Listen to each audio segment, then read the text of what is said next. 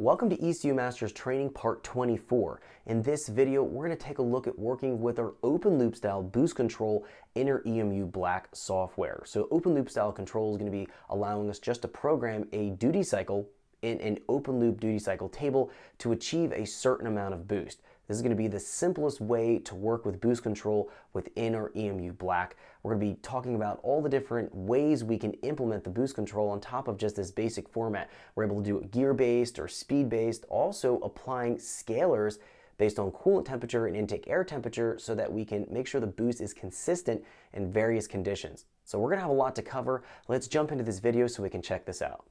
Okay, so let's get started. We're going to be taking a look at working with our open loop style boost control in our EMU Black software. So before we jump into the training tutorial, I want to make sure you have your main tuning page layout open so you can follow along with what I have on my screen. We can find that under desktops, open desktops template, and then going here under main tuning. So this is the option you want to have selected in order to see what I have on my screen.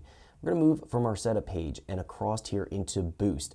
In this boost page, this is where we have all of our boost control parameters grouped together into one nice screen. So we're able to access and tune either open or closed loop style boost control from this window here, and we can see everything that's going on. So it's going to be strategically the best way to go about working with your open loop or closed loop boost control. So let's talk about what we have on screen here. We'll talk about the general idea of how open loop style boost control works. It's really simple. And then we'll start to jump into how these tables are going to interface with each other. And we're going to be doing some just little basic demonstrations so you can see the cause and effect as we're programming them, and then how to go about tuning the open loop style boost control.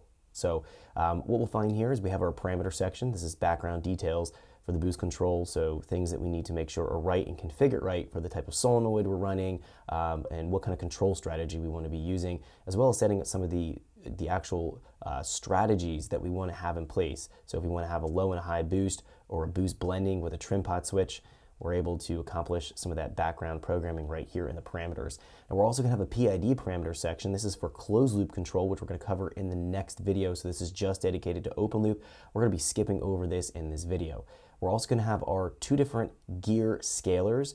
This is going to allow us to increase or decrease boost based on what we're programming here in the table. We'll talk about how that works when we get to that section of the video, but we are going to have two different profiles that we're able to actually switch between.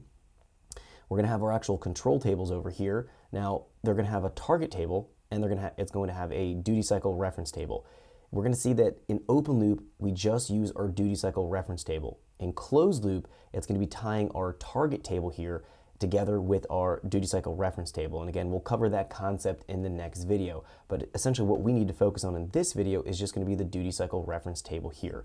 Now, there are two target tables, target table 1, target table 2, duty cycle reference 1, duty cycle reference 2. We can go and switch between these two, and I'm going to be explaining how that works in a couple different control strategies. So what we're focusing on, essentially what we need to really look at in this video, is going to be just the duty cycle reference table and ignore the boost target table.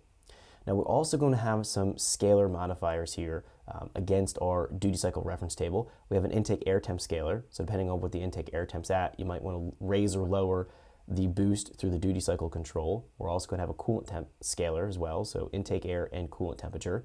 We're also going to have a speed-based scalar. This can act as a speed-based boost control. Just the same way we have our gear-based scalar, this can accomplish the same thing. We'll talk about that again once we get to that specific section. And then we also have a duty cycle air correction table. This is going to be used in a... Thanks for checking out our teaser clip. If you want to see the rest of this video and more than 500 hours of current EFI training we have to offer, make sure you click right here. If you want to go and check out more teaser clips from this training course, click here, and you don't want to miss any of the videos we're going to be releasing on this channel, so make sure you subscribe and click here. Thanks for watching, and I'll see you guys later.